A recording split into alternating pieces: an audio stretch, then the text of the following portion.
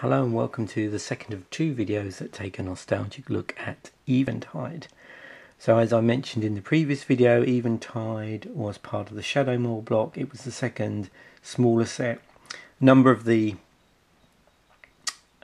cycles were mega cycles, so they went across both the sets in the block, but there were a number of cycles that were just cycles within Eventide itself. So if you want to learn a little bit more about the set, I suggest you watch the first video where I explain a bit more about some of the chase cards and some of the keywords and abilities in here. If I see anything in here obviously that's related to keywords or abilities, those sort of things, then I'll obviously flag them up, but there's a bit of better explanation in the first video. So let's open some packs. As I mentioned in the previous video, this is the last of the sort of modern era unopened boosters that I have. So there's no more old school boosters beyond this video to open, unfortunately, but I do have some other stuff waiting in the wings that we can take a look at. And of course we got War of the Spark, which is only just around the corner, so plenty of stuff to look at. Okay, so our first common is Flame Jab, and we've got a Shore Crasher Mimic. So there was a cycle of mimics. One green blue, it's a 2/1, it's a shapeshifter. Whenever you play a spell that's both green and blue, Shore Crasher Mimic becomes 5/3 and gains trample until end of turn. You saw this a lot in the block. There were lots of cards that cared about colour combinations, the colour identity of cards, and had interesting hybrid activation costs on them as well. So there's a lot going on in two colour hybrid cards. Here we have Edge of the Divinity, which also cares about the sort of colour of cards that you're enchanting. So this is the white-black card. It's part of a cycle. So it enchants a creature. As long as an enchanted creature is white, it gets +1/+1. And as long as enchanted creature is black, it gets +2/+1. Cycle of Skulkins in the set. This is Hoof Skulkin. So there are also cards that cared about just monocolour cards. So for this one, target green creature gets +1/+1 until end of turn. Unmake was in the set. I think this is the third one we've seen now spread over these two videos.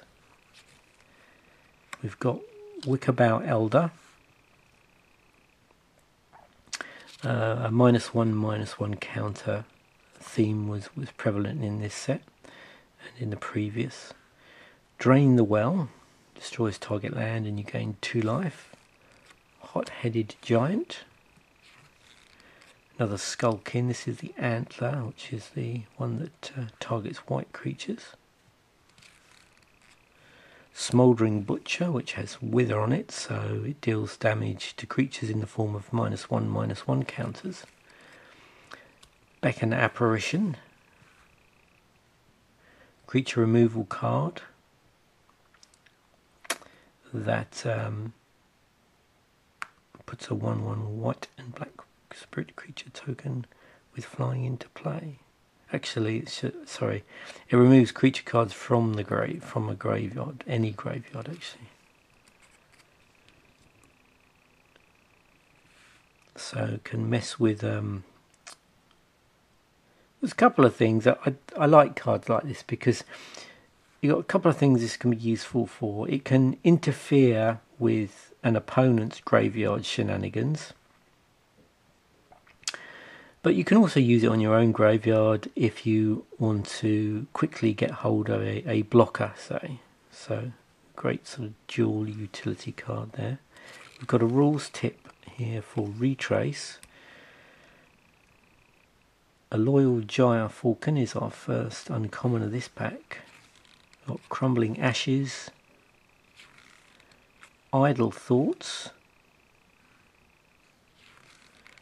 and another liege. So this is our first liege of this particular video, but we did pull 2 others in the previous video. So this is one and then 3 black green hybrid, Creature Horror, it's a 2/2. Other black creatures you control get +1/+1. Other green creatures you control get +1/+1. So those abilities were the same on all the lieges, but were obviously colour specific to the casting cost of the liege. And then the part at the bottom was the bit that changed. And so for this particular one, at the beginning of your upkeep, you may put a 1/1 black and green worm creature token into play.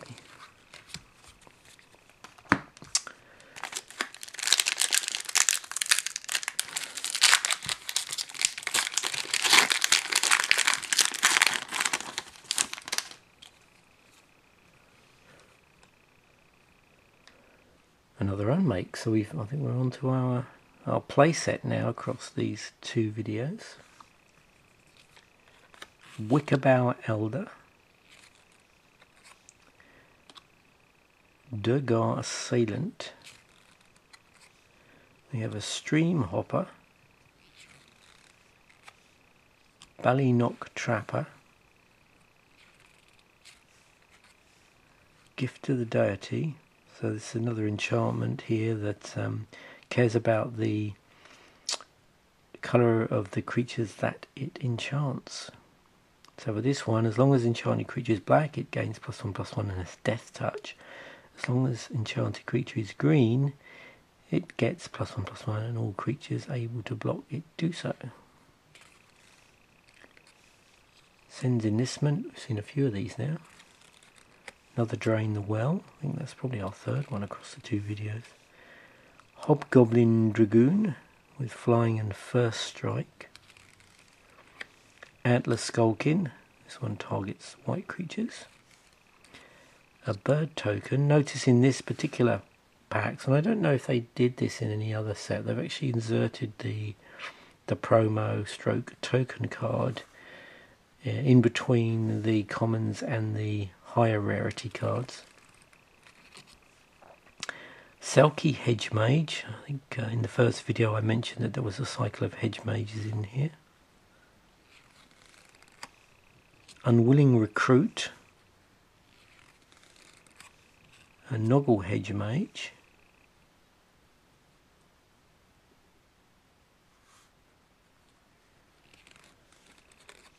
see a foil lurking there. Inundate is our rare, so 3 and 3 blue sorcery, return all non-blue creatures to their owner's hands. And our foil is a Grazing Kelpie. Let's just get the foily goodness there.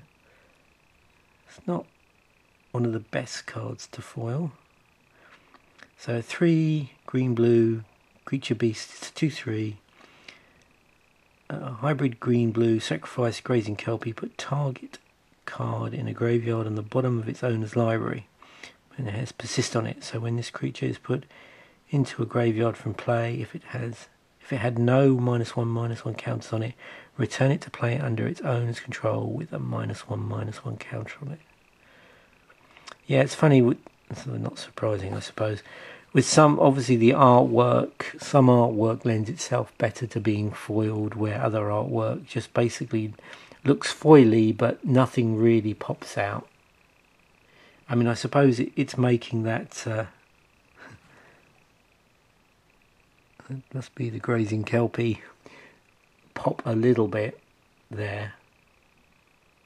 Actually, it's probably popping more on camera than it is actually in real. But yeah, that's probably the only effect that's really having. I don't see any sort of, sometimes, you know, with some of the foils, you get certain aspects of the other parts of the artwork sort of pop out. Like you might get a branch if if this was done like some other foiling. So there we have our foil.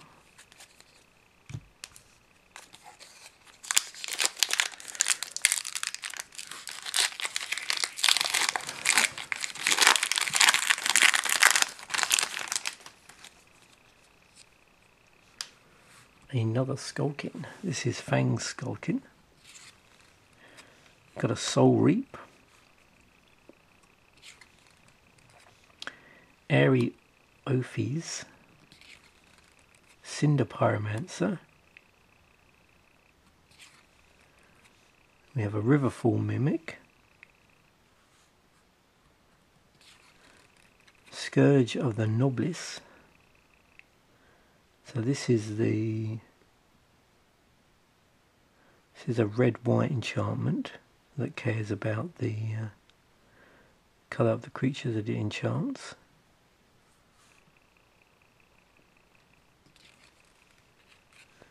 Raven's Crime, Wilderness Hypnotist, Sen's Enlistment, Drain the Well, Hobgoblin Dragoon, we have a Beast token,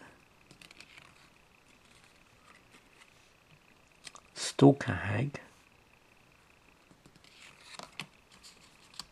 another Hedge Mage, Gwyllion Hedge Mage,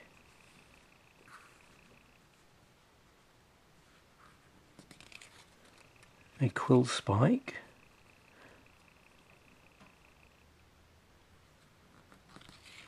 and our rare is Bloom Tender.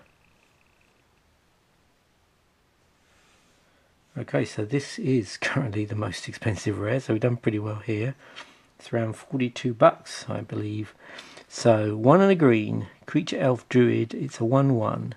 Tap for each colour among permanents you control, add 1 mana of that colour to your mana pool. Okay, so now I can see why.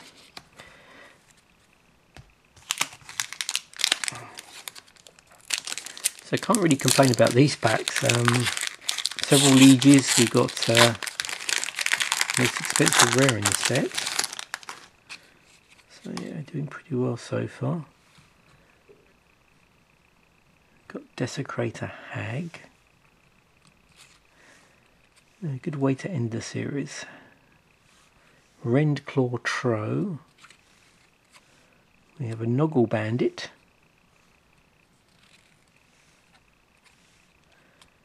Stream Hopper. Seems to be lots of cards we've not seen actually in this pack. Recumbent Bliss. Smouldering Butcher. Una's Grace. Another Beacon Apparition. Another Slippery Boggle. We're getting close to a play set of these actually. Oh, there's a foil lurking in the back there. Noggle Bridgebreaker. We have an elemental token. Belligerent Hatchling. So we've looked at quite a few hatchlings so far, and you can see what the common denominator here. So they all come into play with 4-1/-1 counters on them. And obviously that reduces the power toughness, and then as you play either, in this case, red spells or white spells, it will remove counters. Plus it has a colour specific ability on it as well. We have Dream Fracture. Our rare is, oh no, I'm not there yet, sorry. So then we have a Durgar Hedge Mage. Our rare is Sapling of Cothinor. So we do have a legendary creature, which is always nice to pull one of those when we're doing these pack openings. 3 black-green hybrid. Legendary creature, Treefolk Shaman. Sapling of Colfinor is indestructible. It's a 2/5, and whenever Sapling of Colfinor attacks, reveal the top card of your library.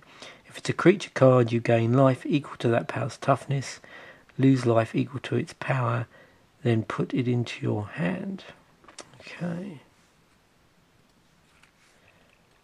And we have a foil Loyal Gyrfalcon. 3 and a white 3/3 creature bird with defender and flying. Whenever you play a white spell, Loyal Gyrfalcon loses defender until end of turn. Oops, there we go. Interesting. Yeah, I'm looking through the lens here and looking at it obviously for real, and there's some interesting foil effect here. These sort of blue lines.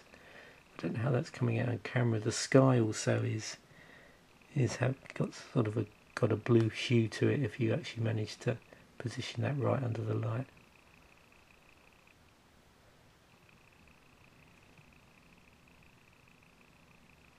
There we go. It was good to see foily goodness. Okay, last pack of this video. And, well, last pack of this series actually.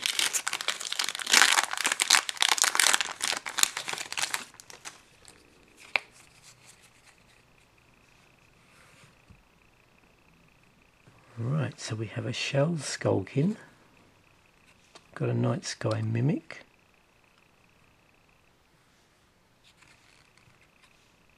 Favour of the overbeing.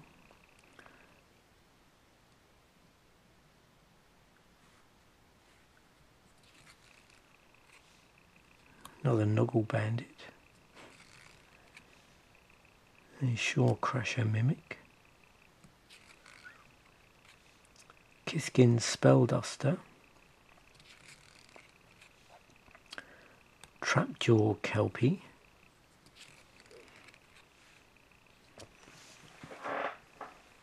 A Kiskin Zealot. Drain the Well. Hot-headed Giant. Antler Skulkin. And we have an elemental token. Oh, actually we've got our first untap, I think, unless I've missed one. So we've got a Durgar Mine Captain, 2 red whites, it's a 2/1 creature dwarf soldier. 1 red white untap. Attacking creatures get +1/+0 until end of turn. It just reminds us that this particular symbol is the untap symbol. Canker Abomination.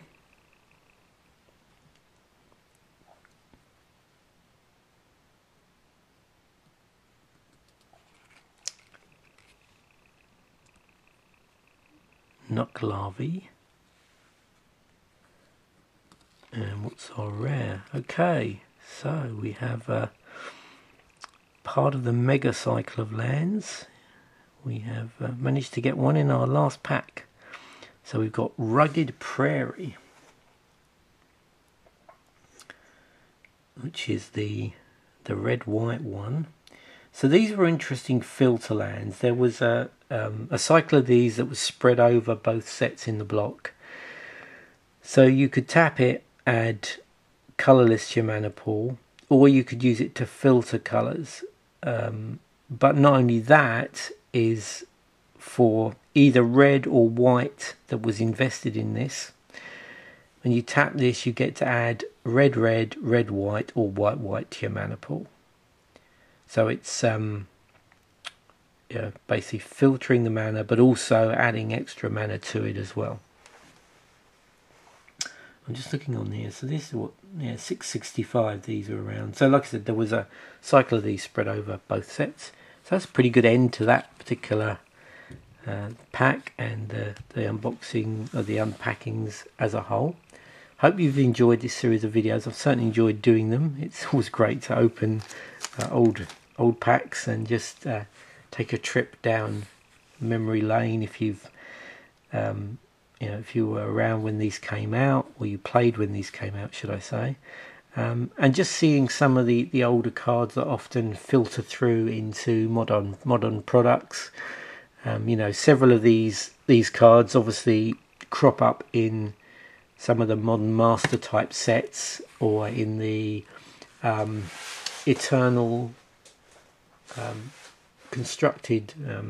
pre-constructed product as well. Things like the Commander set I'm thinking of, and the now defunct Dual Decks, those sort of products.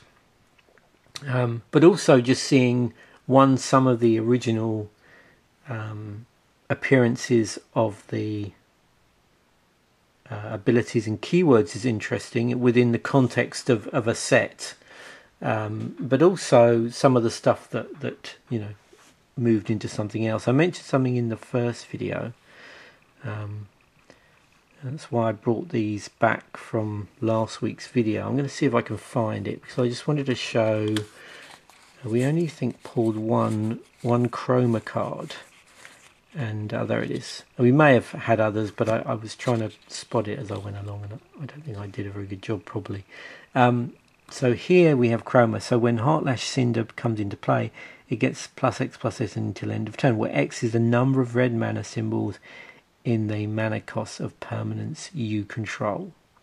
So of course that very much reminds us of Devotion in later Magic sets. So just again, interesting to see the sort of first iteration of that concept. Thanks for watching. Bye for now.